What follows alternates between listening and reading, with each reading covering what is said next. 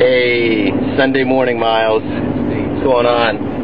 Hey, I wanted to talk to you about a little something today. I think, now this isn't for sure, this isn't, medically or clinically proven yet, but I think you're part donkey. You love carrots. I'm a complete jackass, and I'm afraid that you have received the windfall of my genetics, and I don't think it's something to feel bad about. But you love that carrot, so do donkeys. You know that? That's what makes me think first. But I think later on in life, being chalked up with some donkey characteristics can come in handy. You may have a nice, sparkling life of comedy.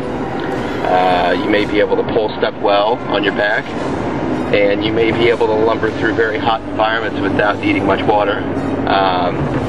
So, it can really come in handy for you. I just thought, we'd talk about it a little bit.